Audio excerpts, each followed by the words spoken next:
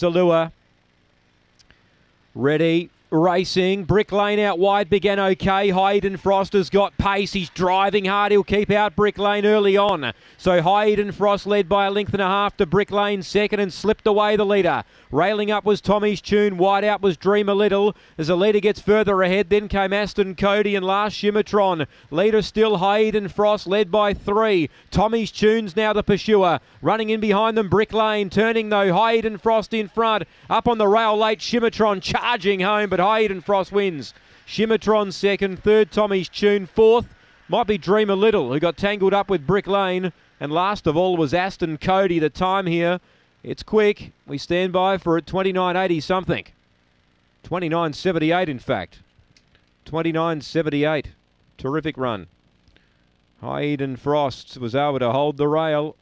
He's beginning a bit better than what he has done in the past. He drove hard and kept them out. Shimmertron has found the line well. It'll be second, getting up on the rail. And 5, Tommy's Tune, third, with 8, fourth, Dream a Little.